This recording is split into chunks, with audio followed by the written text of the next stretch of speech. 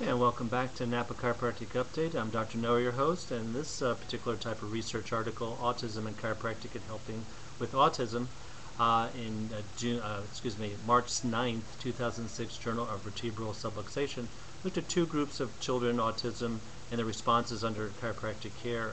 And they used the what's called the Autism Treatment Evaluation Checklist, created by researchers at the Autism Research Institute of San Diego, very well known, especially with people in the autism community.